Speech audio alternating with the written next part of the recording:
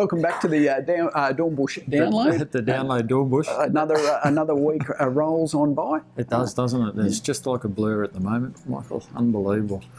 It heaps happening, isn't there, all around There the place? A lot of economic news. Of course, we had company reporting, all of that sort of thing. And there was a lot in that month in February, wasn't there? Just came from everywhere. So. Oh, absolutely. No, it's been hard to draw a breath there. So, mate, what's been catching your eye, Dan? Well, it's just been reading about the Reserve Bank minutes, Michael. It's quite interesting.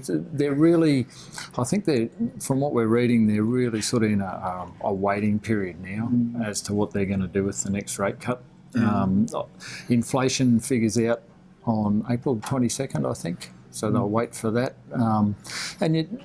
I was reading too that the rate cut actually takes about 6 to 12 months to flow through the system. So I think they're waiting on that, and whether they're waiting too on if there's a nasty in the May budget for negative gearing.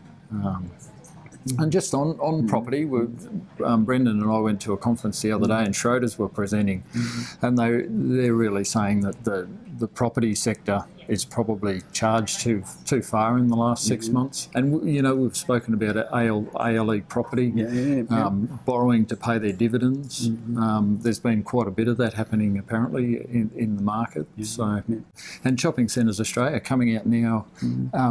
They want to raise 20 million. When I rang the hotline to find out what that was for, some debt reduction and some capacity, they owe $744 million. So if they pay half of the 20 million that they're trying to raise off the debt, it really doesn't do anything, does it? So that makes you wonder in itself what they're up to. No, it does. No, there has to be hopefully some method to the madness.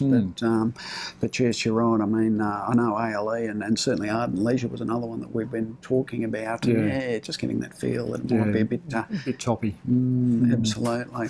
So what have you been looking at lately? Yeah, Dan, probably what caught my eye, the announcement from BHP.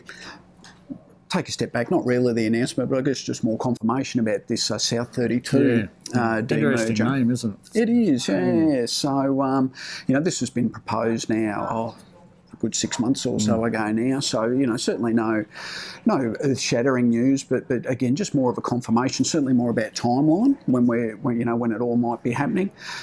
So shareholders in BHP will go to a vote, 6th of May. And assuming that all goes through, BHP will go basically into trading halt 15th of May, and this South 32 will be listed on the 18th of May on a deferred settlement basis. So BHP, going through a pretty big process at the moment. It is a big process, isn't it? This South 32, they reckon will have a market cap of about $15 billion. So you're talking a company the size of, say, Suncorp Metway or IAG. So, it's going to be probably just outside the top 20, certainly in the top 30. It is. It's a bbig process. It's going to cost BHP around about $740 million to do this. About $340 million in stamp duty and tax. So enormous process. They're sort of suggesting that they might get synergies of about 100 million. Now this is US dollars, of course, as well. 100 million per year in cost savings, but certainly a big spend up front. So, Michael, is South 32 going to hold the good assets or the bad assets, or the core assets? In inverted commas, will stay with BHP. Yes. And they're probably looking at a yield then of around 5.5 for BHP. They are, and BHP, surprisingly for a miner, has really cranked up its dividend yield over the last couple of years. At the moment, BHP has 41 assets over 13 countries. After the demerger, they'll go back to 19 assets, so they'll keep the core petroleum, copper, potash, iron ore, and the rest will go out into South 32. And they've really been pushing copper, haven't they, BHP? They see a big future for it, especially with India and the electricity needs over there. So. Yeah, absolutely. So, but certainly from a shareholder perspective, when we look back in history at these demergers, if you look at, say, Boral and Origin Energy or CSR and Rinca, one of the two companies has generally done very well. So we're sort of expecting that, hopefully either one of these companies should perform Be pretty interesting well. if it's South 32 does really well. Well, very much so, yeah, because again, it's sort of going to have the scattering, I suppose, of those much smaller mines.